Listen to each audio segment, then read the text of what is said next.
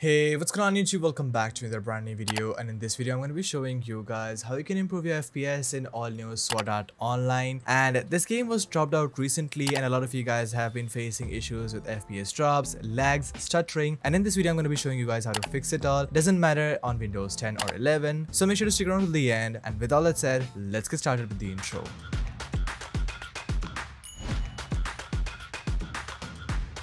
Alright, step number 1 is the best Windows settings, and for that head over to settings on your PC and then go down to gaming. Head over to game bar and turn this thing off. Game bar consumes a lot of memory in the background and disabling so will help you to gain extra FPS. Go back to gaming, head over to game mode and turn this thing on. Game mode turned on will help you to gain extra FPS by turning things off in the background. Right beneath that you'll find graphic settings. Click on that and head over to change default graphic settings. In here you'll find hardware extended GPU scheduling as optimizations for windowed games, as it will help you to gain extra FPS by using your GPU and reducing your input latency. Once done, head back to graphics and then click on the browse button over here and then go to the install location of your game. Once you find your game, double click on that and then go over to the SAOFD folder and then go to binaries Win64 and you'll find in SAOFD.exe. Click on add, go over to options, select high performance and then click on save. Once you're done with that, close your settings. Next step is compatibility settings, and for that head over to the download location of your game. Over here look for the game and then select it.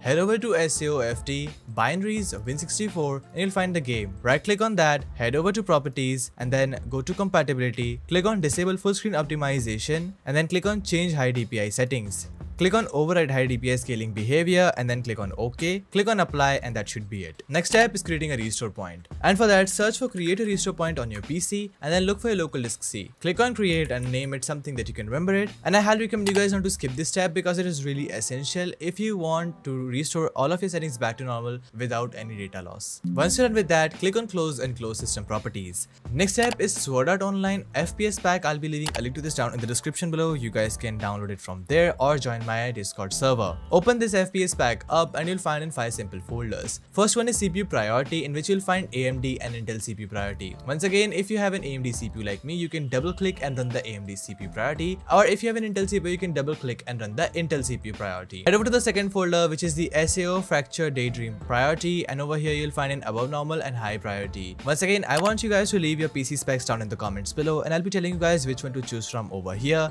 and I've also left the normal priority if you want to revert them back to normal. Third is the RAM optimization, in which I have left a ton of presets according to your PC. I use 32 GB RAM, so I need to run this one, and if you guys don't like it, you can always reset it back to default from here. Next is the programs folder, in which I have left 3 simple programs. First one is the cache cleaner. Right click on that and run this as administrator. This will start deleting all temporary files on your PC, and these files are created by programs which are not currently in use, and these are completely useless. You can delete them safely. Minimize it and let it run in the background. Next step is the memoryduct.exe. Right click and run this as administrator. Here is how memoryduct actually works. As you guys can see that 11.8 GB is actually in use in my PC. So click on clean memory and then click on yes, and as you guys can see, it will start reducing the memory currently in use. This will help you to free up your RAM and allow your games to use it properly. This will also help you to increase your FPS, and I highly recommend you guys to run it every time you open up any game. Close it and let's move to the last one, that is the MSI Utility 3.0. Right click and run this as administrator.